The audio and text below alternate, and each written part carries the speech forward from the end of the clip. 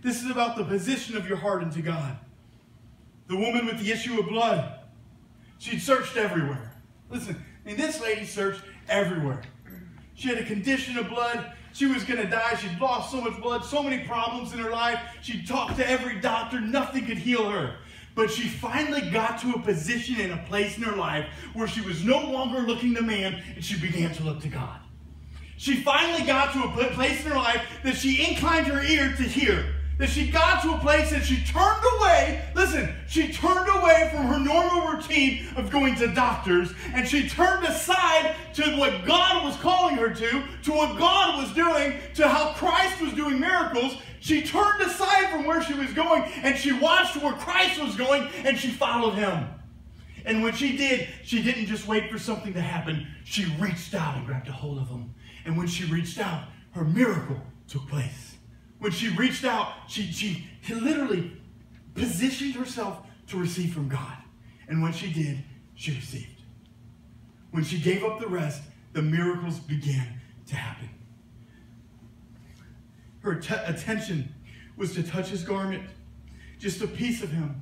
If I could just do this, this is what I need. She was saying, just a glimpse of Jesus.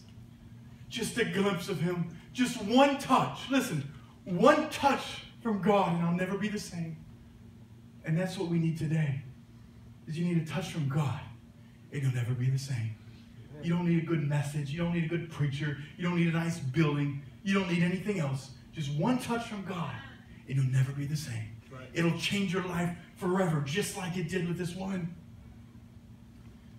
Think of the man, they dropped through the roof. And Jesus was preaching and said, we've got to get him in there. We've got to get him. Well, we've got to do something to get him before Jesus. If only he could be in his presence. These people went all the way to experience what Jesus had for him. And guess what? His life was changed. Why? Because they stopped their everyday normal routine and they turned to focus on Christ. It doesn't mean that you quit working. It doesn't mean, you know why I can tell you that? Because the scripture says that being lazy is a sin. It doesn't mean that you just go home and believe God's going to do everything. No, everything that they did, they had to take a step in that direction. They had to do something themselves. They didn't just lay at home and go, God, come and touch me. I'm going to sit here forever, provide for me, God. No, what they did is Moses did. He turned himself. He went a certain direction. He did something. The lady with the woman with the issue of blood, she went and pursued Christ even more.